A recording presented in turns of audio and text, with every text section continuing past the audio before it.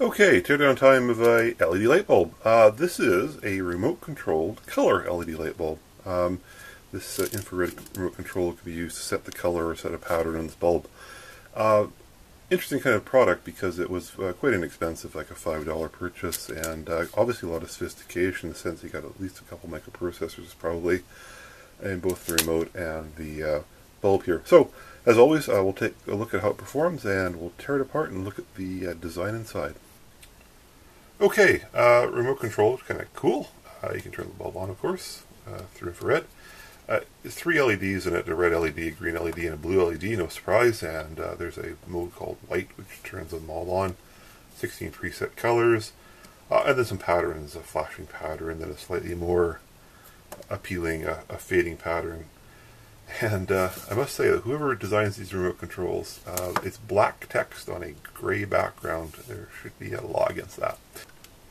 So I just have it on what's normally known as white. If you point down onto a piece of paper, you can see actually optically they haven't done a wonderful job of combining the 3 LED colors. It's kind of a blotchy pattern, so yeah, it's not really white, but kind of a neat color if you're looking for sort of a unique architectural washing of a surface. It's quite curious looking. Oh well. So one other item of note is just simply the body temperature. Obviously a thermometer with a K-type thermocouple and just resting it gently on top of the surface of the bulb. It gets reasonably hot, 40 degrees centigrade.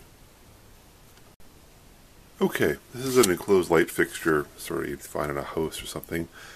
The bulb obviously doesn't draw a lot of power, it's a very small bulb, but even a bulb like this actually will start to see fairly significant temperature rises. It's now about 60 degrees centigrade, and that's of course the biggest problem with these enclosed fixtures, so that surprised me actually. I didn't think a bulb of such modest wattage would see such a significant increase, but even they certainly have to pay attention on the enclosed fixture.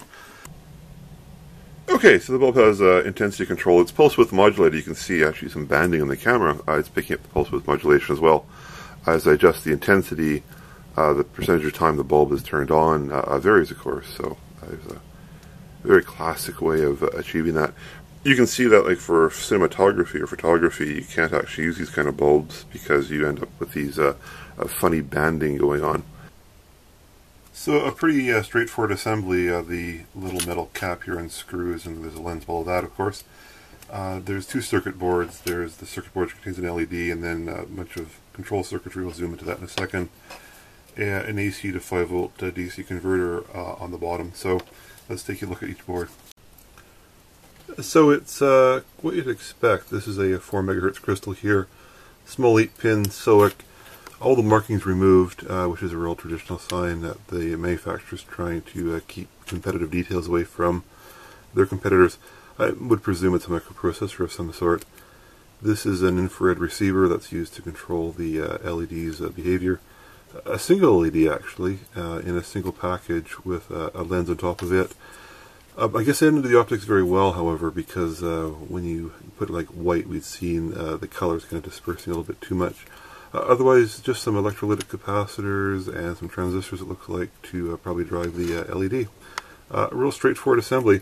Looks though quite competent. So just a closer look at the AC to DC converter, 120 volts AC on one side, 5 volts DC on the other. Yellow item, of course, is the transformer. It looks like a fully isolated design. A couple of electrolytic smoothing capacitors, one on the AC side, one on the DC. Flip it over and I'm sure we'll see the standard components in an IA switching regulator. And indeed, this is a bridge rectifier, switches the AC into high voltage DC. A buck regulator here. I don't recognize the brand name. No surprise, it's probably an off-brand from the Chinese market. A diode here, of course, which creates the rectification on the other side of the transformer, and just a few discrete. So, very much what you'd expect.